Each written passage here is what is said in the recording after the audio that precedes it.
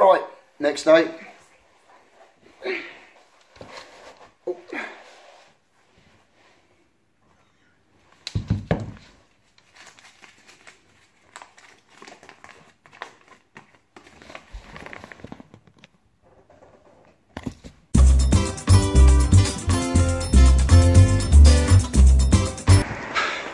So we're 22 minutes in, 23 minutes, something like that.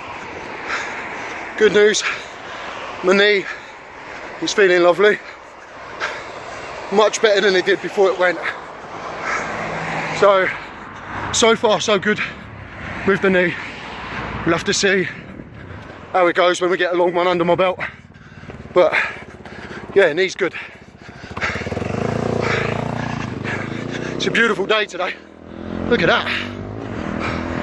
I grossly underestimated how warm it was.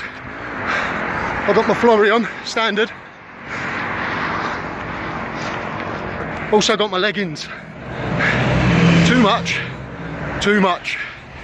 Sweating. Anyway, got a hill coming up. Quick question. How do you guys approach a hill? Do you dig a little deeper and maintain the same speed, push through it, or slow down, plod along a little bit slower, and then carry on when you get to the top of the hill? Be interested to hear your thoughts. Whew, just in, half-hour run, 10 minutes 16 seconds a mile.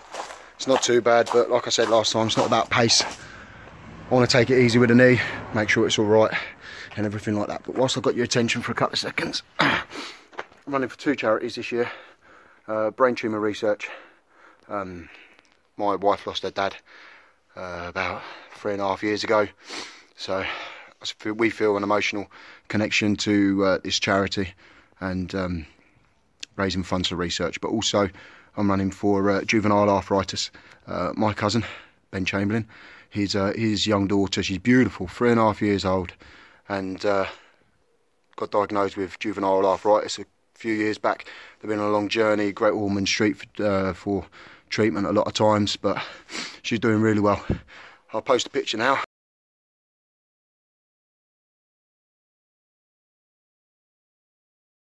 That was her smashing gymnastics, and I'm not really into swearing, I don't swear, but you'll see my cousin's hashtag, and in this case I think that's acceptable. So yeah, sponsor below, subscribe if you want to follow the journey. Cheers.